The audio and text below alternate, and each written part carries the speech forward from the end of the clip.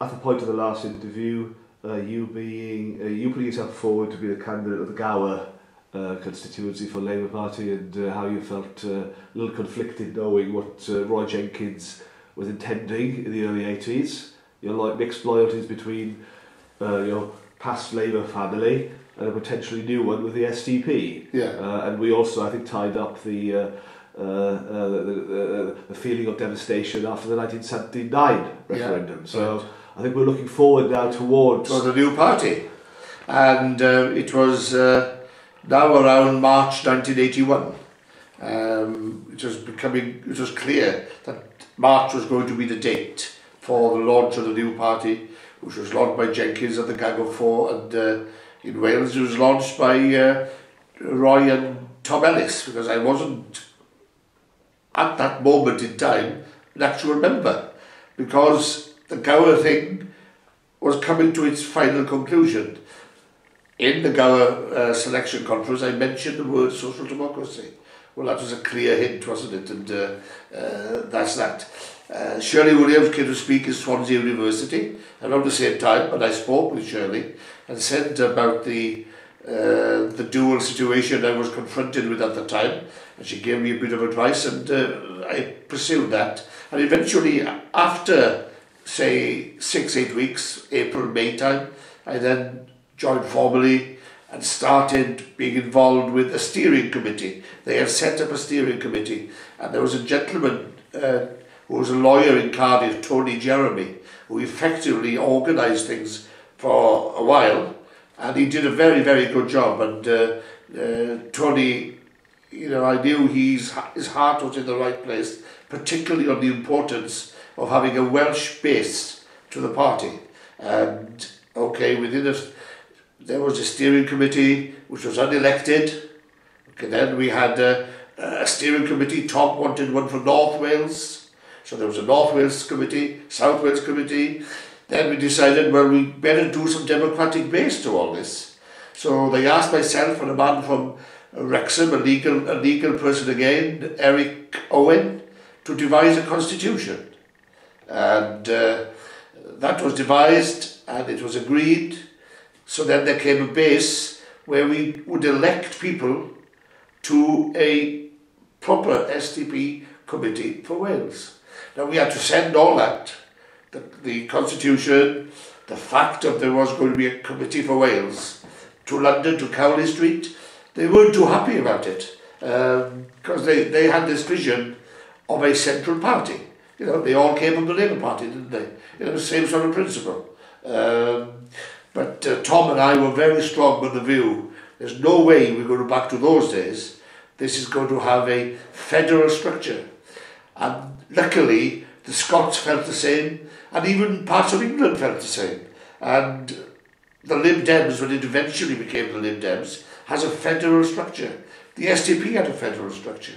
We could design our own policies, have our own conferences, and we had a couple of consultative conferences, to cut a short story, because it was a hectic time.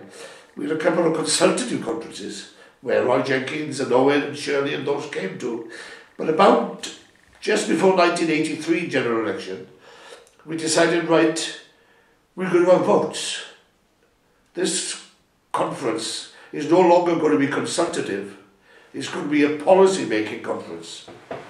Now, we met great opposition there, because I remember telling David Owen that we were having this conference and we'll be voting. And he looked at me and he said, voting? Yes, we're going to have votes, because there's no point with having a consultation conference. These people in Wales work hard, 300-400 people in a conference. And it was very exciting days. The growth in the party was phenomenal. We've only got to look at the opinion polls at the time. Before the Falklands War, the SDP was at 51%. It was winning by-elections, winning local government by-elections, and I am to this day convinced Maggie Thatcher was third in the opinion polls. And I'm a great conspiracy theorist, man, on all sorts of things. The British establishment has done that throughout the centuries, going back centuries and centuries. The Falklands War need not have happened.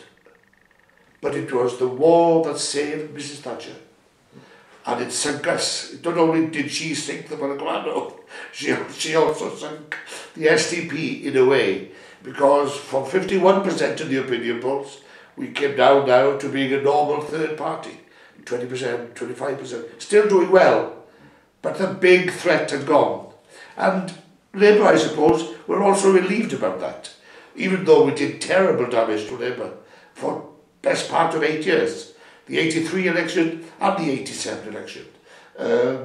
We stopped Labour in its tracks.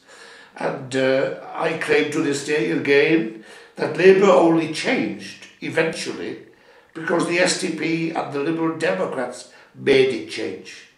Because we made it a moderate Labour Party. Because they could not carry on with the kamikaze left-wing approach in the mid-80s, when there was a moderate alternative of known senior Labour politicians who were presenting a far more coherent, middle-of-the-way, moderate approach. So Labour realised, and Kinnock realised, that's why he changed. He didn't change for the love of it. He could not change from being anti-NATO, anti-nuclear, anti-Europe, anti-anything you can imagine, anti the House of Lords. This was Neil Kinnock. Eventually sorted out the militants. And he was the original militant.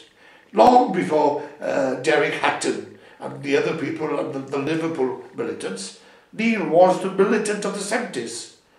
And he had his own gang of people in Wales who were with him. One or two of them ended up in the Welsh Assembly eventually and became ministers and behaved in a totally different way then.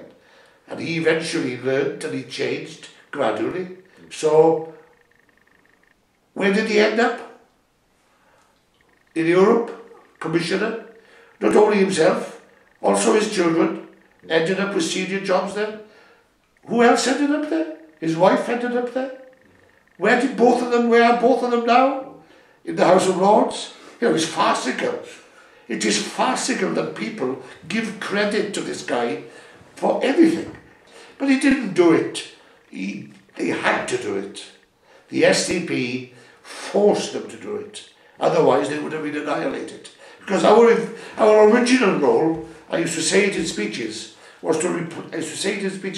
job was to replace Labour, defeat the Tories and be in government. That was my slogan all the time. Replace Labour, defeat the Tories and be in government.